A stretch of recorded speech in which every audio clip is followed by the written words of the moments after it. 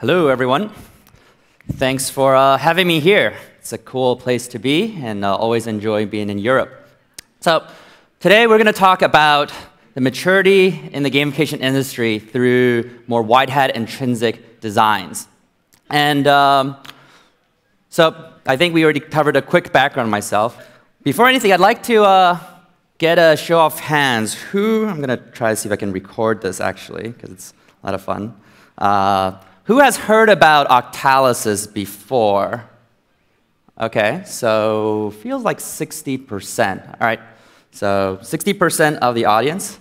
And okay, so I have been working in the gamification industry since 2003, so it made me one of the earlier pioneers in the industry. I'll talk a little about my story there. Started a few companies, did some speaker events at, like Stanford, a few different places. Oh, and recently became an author, published my first book, which combines the 12 years of research into the book. So next slide.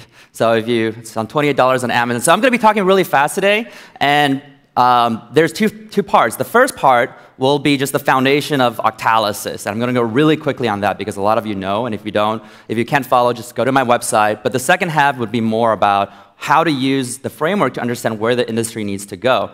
But if you want to learn more, I'll be autographing a book, 20 euro, and I'll sign it back there. Cool. Next slide, please. All right. So when I started in 2003, it was a very lonely passion. I started thinking that, wow, games are so engaging. I spent so much time playing the games, but then my life got nowhere. So I became really obsessed with two topics. One was how do you make games more productive? And two was how to make life more fun. And again, people at the time didn't really understand or believe in it. They thought I was creating more excuses to play games. But I believe in the value of gamification, using game design to influence behavior. So I stuck to it, started many companies. I know a lot of you these days are saying, oh man, it's so hard to convince these companies or get them to understand what gamification is.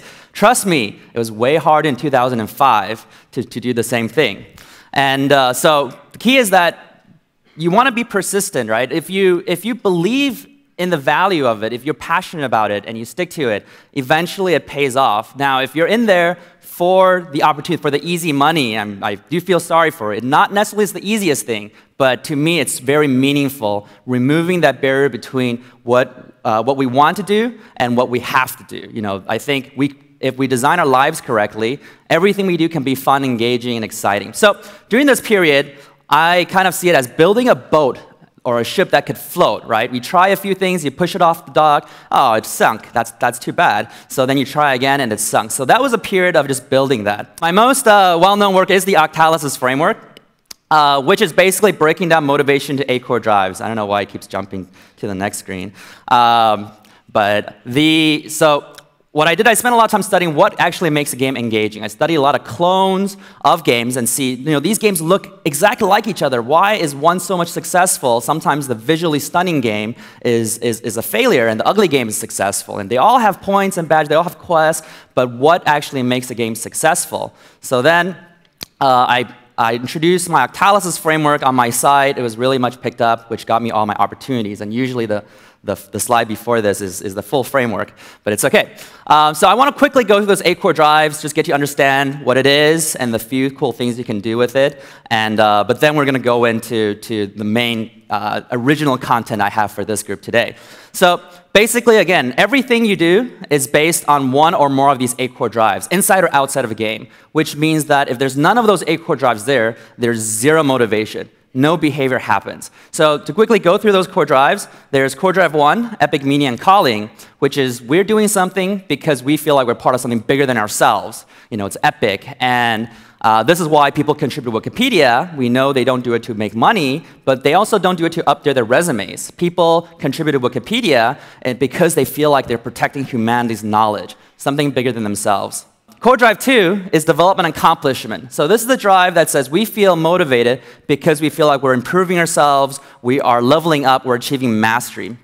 And this is where most of those points, badges, leaderboards you see a lot in the industry lies, right? Points are just counters, right? It shows you a sense of development. Even though you're doing the exact same things over and over again, because you see a number growing, you feel like, hey, I'm actually getting somewhere.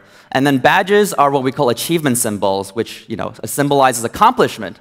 Achievement symbols can be in different forms, like crowns, black belt, white belts, uniforms, all that stuff. But it has to symbolize accomplishment, or else it could be insulting.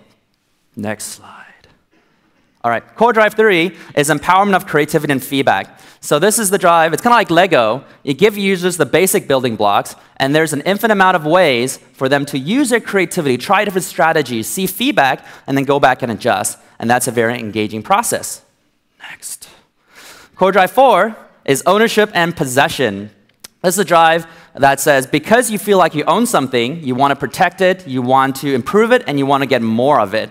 So this goes into things like virtual currency, virtual goods. It's also the drive that makes us want to accumulate wealth or do collections, collect stamps, organize your things. Also, if you invest a lot of your time to customize your Dropbox folder or your profile, you feel more attached to it, hence more ownership.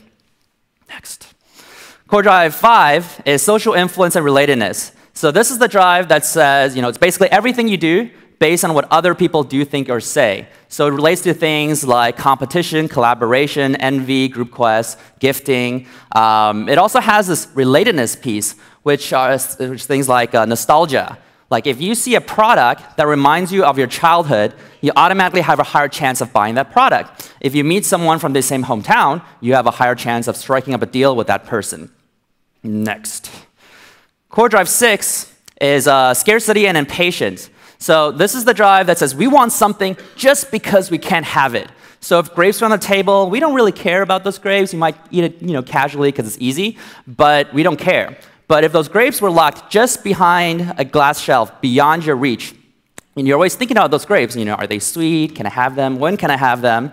And this is a core drive that Facebook utilized, next please, in the early days. So when Facebook launched, it says Facebook is only for Harvard students. If you didn't get into Harvard, too bad, can't use Facebook. Next. And then Facebook says, oh, well, we're open to some Ivy League schools and some schools that your college buddies got in, but you weren't smart enough to get in, too bad. And then Facebook opened up to more schools, and basically, when it opened up to UCLA, where I was attending, 2004, everyone rushed into Facebook because not because they knew how amazing Facebook was, it was because they couldn't get in. The exclusivity itself drove people's behavior. Next. And this is also a core drive that a lot of social mobile games use to monetize. So some people go into a game like Farmville and say, this game is kind of fun, but I'll never spend real money on a stupid game like this. And then Farmville starts to dangle this mansion in front of your face, and you're like, oh, I wonder what I need to do to get this mansion.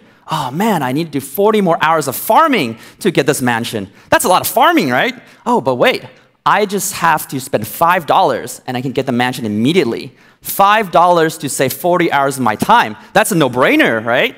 And so suddenly you're no longer spending $5 to get useless pixels on your screen. You're spending $5 to save your time. So that scarcity changes our values.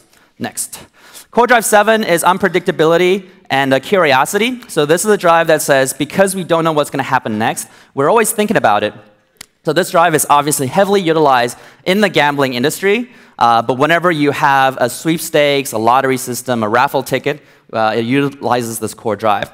It's also the drive that makes us want to finish a book or a movie, and that's why we hate spoilers.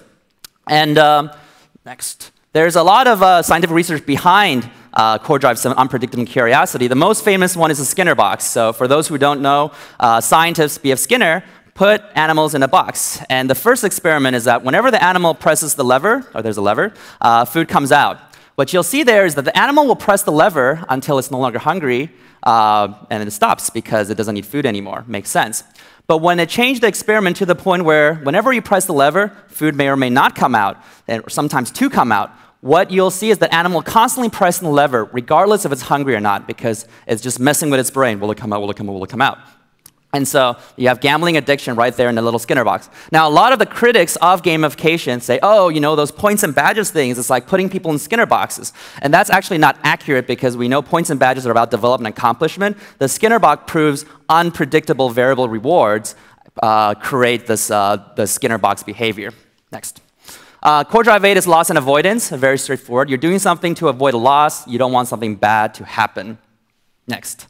All right, so again, this is the full chart, and there's all these game techniques. So I spent many years developing this framework, and I've been using it for and everything you do is based on one or more of these 8 core drives, which means that if there's none of these 8 core drives there, there's zero behavior, no motivation happens. So that's quick summary. And then there's some cool things you can do with it. I'll just quickly kind of go over quickly. So you can use it to, next, please. Yeah, you can use it to analyze different experiences. Facebook is weak on epic meaning and calling and scarcity. Go next. Then it's like, Twitter, is pretty balanced. Next. LinkedIn is interesting because it's very focused on the left side, the development, accomplishment, ownership, scarcity. And so you can start to analyze why experiences are engaging, what's missing. Next. And then later on, you can develop into level 2, which is applying it to the four experience phases. Next. So just understanding what core drives drive people in each phase. So discovery, why people start, onboarding, the rules and tools to play the game, and scaffolding, the regular activity loop that people come back over and over again, and then the end game, how do you retain your veterans? So again, I'm not going to go into too much detail of these things. A lot of that's on my website or in the book. So next. Then you can bring into level 3, which is applying different player types. There's 5 levels in total. We're just going to kind of cover level 3 and then go into the point. So you can apply to different player types, such as achievers, explorers, socializers, and killers, understand why different types of people are motivated differently at different stage. Next, so you can kind of see, achievers in discovery, they have a motivation to start. Onboarding feels good, but scaffolding drop out. And maybe the killers are the ones, in this case, for instance, to go through all phases. In the end game, they're showing off or killing the noobs. Cool. So that's the framework. There's a lot of things to do with it, and I owe much of my success to that framework, and I've been very grateful about it. Okay, so now we get to a point today where I feel like the industry has taken off. I've been extremely lucky where at one point, the industry cared about what I was passionate about. Right? Because it could literally be 50 years later, 100 years later, who knows? But I was very lucky, and so companies saw, wow, gamification is powerful. So they looked around, and I happened to be one of the fewer people that have been doing it for a while. So I got a lot of opportunities, but so my knowledge is now we have finally built a ship that can sail off from the dock, right? There's the economy going on, there's business, there's all these talks, amazing people, but the problem is not solved, right? Because once we have a ship, and it can finally go off the dock. Now we face the vast ocean, right? We just did the first step, and we have to understand what's ahead of us. Next. So what I want to cover today, and I have talked about earlier, is that the nature of these 8 core drives. So these are our core behavior, but based on their placement on the octagon shape, they produce different results. So on the left side, we call it left brain core drives. I guess we can do next. They're not geographically on the left side, but they represent the logical brain. So these are things you do for a reward, for a purpose, or for a goal, but you don't necessarily enjoy the activity. So extrinsic motivation. And a lot of us know what that means here. So the right brain core drives are more about intrinsic motivation, things we just enjoy doing, that we would even pay people money in order to experience. Now, we talked about a lot of companies like to design for extrinsic motivation because it's just so much easier to put a reward on an activity you want to see. It doesn't matter, it's money or points or badges, extrinsic reward. And the problem with that, as opposed to actually making the activity fun. And so the problem with that is that extrinsic motivation has shown to kill intrinsic motivation. So let's say I love to draw, and I always draw for free. It's my passion. Science have shown that one of the best ways for you to get me to stop drawing is to pay me to do it, and then pay me less and less and less, $10, $5, $1, 20 cents. At one point, I will refuse to draw because I feel like it's no longer worth my time. Even though before I met you, I drew for free. So you have transitioned my intrinsic joy of drawing into the extrinsic joy or extrinsic motivation of making money. So when the money's not enough, I lose interest altogether. Next. So then we have what we call white hat core drives on the top. So these are drives that make people feel powerful, they feel in control, they feel good. The problem with white hat is that there's no sense of urgency. You take your time because you feel like you're in control. And then there's the bottom ones, you next, I guess. The bottom ones is the black hat core drives. If you're doing something that just to avoid a loss, just because you can't have something or because you don't know what's going to happen next, it's still very powerful in motivation, but it leaves a bad taste in your mouth. So black hat creates urgency, obsession, even addiction. But again, because we don't necessarily feel good about our actions, when we can't escape the system, we will want to. Next. So I believe Zynga, the game company, their issue is that they figured out how to do all these black hat game techniques. And they don't think about it that way because they don't have the framework. They think about it as data-driven design. And we know because black hat creates urgency, when you're very data-driven, you go to black hat. And so because of that, all their short-term metrics look great. Retention, virality, monetization. But because people don't feel good playing Zynga games when they can't escape, they actually will want to, and it actually makes them happy when they quit. Next. Now, just because it's called black hat gamification doesn't mean it's necessarily bad. A lot of people voluntarily put themselves in black hat to go to the gym more often or eat more healthily. So next. So this is an alarm clock where every time you press the snooze button, the wake me up 10 minutes from now button, it destroys your money. So we are now waking up because of core drive 8, loss and avoidance, right? We don't want to lose money, so we wake up. But we're okay with that because we want to wake up. It's our goal. What people don't like is when companies or marketers or governments use black hat to get you to buy things you don't need, to manipulate, to work overtime, things like that. We're probably still going to do it because, again, black hat is obsessive. But again, we don't feel good, and when we can quit, we want to quit. Next. All right, so what is ahead now that we understand the intricacies of Octalis' framework?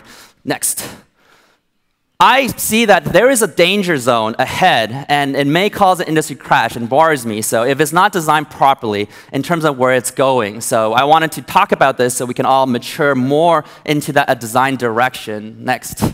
So if you look at the eight core drives, next, you can divide it into 4 quadrants, and I guess next, and then the first quadrant, again, is white hat. It's on the left top. It's white hat plus left brain, which is extrinsic motivation. And this is where the points and badge leaderboards are. So we see a lot of designs that use these things, but as we know, the risk of that is the over-justification effect. Next. So basically, when people get used to the reward, or they get the reward, they lose interest altogether, and they stop doing it even from before you give them points. Then, next. OK, so the second one is eventually some companies say, OK, well, let's do black hat and left brain design. So I don't want to cover these game techniques, but you add anchor juxtaposition, magnetic caps to it. The result of that, next, is obsessive short-term behavior. Because it's black hat, people are obsessed about it. They spend a lot of time, your metrics go up. But just like Zynga, because people don't feel good about it, they burn out. And so you'll make great ROI reports, right? Because your short-term study shows amazing returns. Everything looks great. And then people burn out. And then companies say, whoa, gamification doesn't work. It's terrible. We shouldn't have done it in the first place. Bad for the industry. And then you go into the third stage where you go into black hat and right brain intrinsic design. So these are more like slot machine mechanics, Easter eggs, competition. And these are things that excite people. It's intrinsic, right? It's like gambling, but it leads to next. Gambling like guilty addiction. It's like, well, we feel like we can't control ourselves. We're gambling or we're watching the soap opera. We can never stop. And we're engaged. It's fun. We like it, but we feel guilty. So oftentimes we want to drop out too after a while when we can't quit because we feel like we're not in control. So eventually, I'm proposing we need to eventually move into the right top corner for white hat plus right brain intrinsic design. So basically, you want to give them autonomy, meaningful choices, boosters. And so at that point, it's on the right top. This is where people enjoy the experience. They like what they're doing, and it's long-lasting. Next slide. Evergreen, happy engagement. So I feel like the industry, to be long-lasting and successful, it has to eventually evolve into that corner. And it'll take time, because usually people don't start on Core Drive 3. Next. So once you see that, we understand there's a time frame change. You have to kind of evolve from one to another. But if we stay at where we are, I have a feeling that at one point things might crash. People might say, oh wait, people lost motivation, and to secure the growth of the gamification industry, I feel like the design methodology needs to improve and mature. Next. So in a summary, I think that for the future, I think the term gamification may or may not last, depending on how the industry designs it. And sometimes it's just so ubiquitous that, like Gabe said, you don't need to talk about it anymore. It's like you don't go on a website and say, whoa, this website is so Web 2.0, it's so amazing, right? You just kind of assume like, oh yeah, Ajax, interactive experience. But either way, I believe the ability to motivate desired behaviors will always be useful as long as our brains don't change that much. So whatever you're learning today, regardless of what happens to the industry, will be very useful. And I believe people will always play games. I think that's never going to stop either. Cool. So that's my quick talk. And I actually like to gather a Kickstarter guest appearance video. So it's something called Octalysis Prime, and I would like you guys to, in kind of three, say Octalysis Prime, and I'd like to add that to a Kickstarter project I'm launching. It's super secret, so let's try that. Octalysis Prime, okay? 3, 2, 1. Ah, awesome. All right.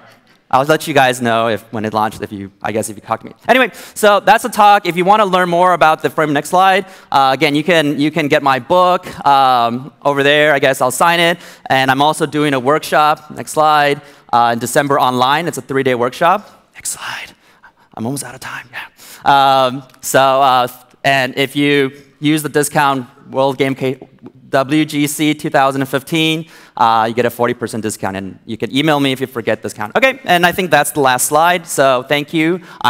We probably don't have time to answer questions, but I'll be back there signing books. Thank you so much. You got Chou.